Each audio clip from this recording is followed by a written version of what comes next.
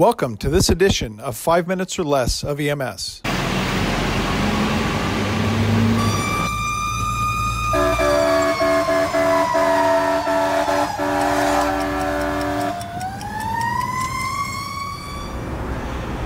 Hey everybody, welcome to this edition of 5 Minutes Less of EMS. I'm your host, Kevin Mackey, coming to you today from Station 20, Sacramento Fire Department in Rio Linda. We're going to talk about chest trauma today. I brought a mannequin. We're going to talk about how to use chest seals. We're going to talk a little bit about pleural decompression and tension pneumothorax. Please join us as we talk about chest trauma. Let's talk briefly about the physiology of tension pneumothorax. Remember, with penetrating wounds to the chest, air is going to enter into a negative pressure environment, which in this case is our chest cavity. As we breathe in, we lower the pressure in the chest, air moves in. It's when the air can't move out of the chest that it creates more pressure inside the chest wall. As that pressure continues to climb, cardiac output drops because the stroke volume drops as cardiac return drops. As you progress through this, tension pneumothorax develops, cardiac collapse develops. Correcting this is extremely important to save this person's life.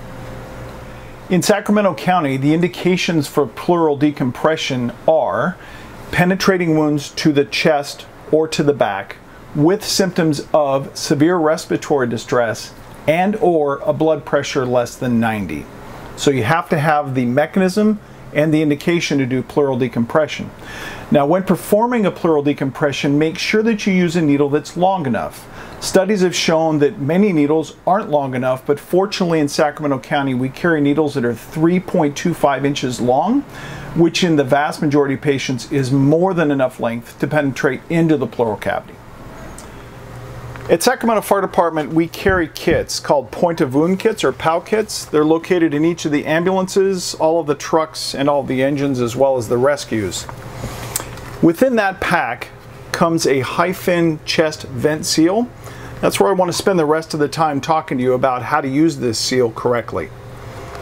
The packaging has red indicators where to tear. So as you tear one open and you take it out, you'll notice right away that there is gauze right in the middle of it.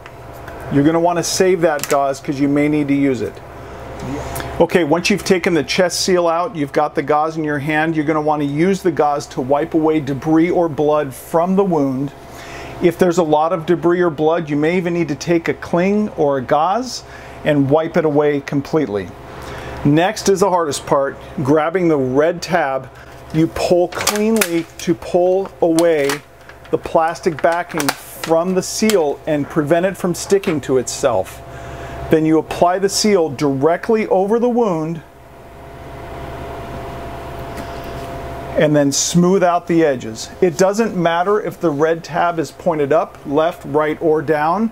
The red tab is just to give you something to pull apart from the plastic backing. You'll notice when you look at the seal that there are channels that run down it. That's to allow the natural burping of pressure from the chest as the pressure begins to build. Okay, that covers chest seals. Thanks for joining me today. Thanks to the men and women of Station 20 for sharing their home with me. We'll see you next time on 5 Minutes or Less of EMS.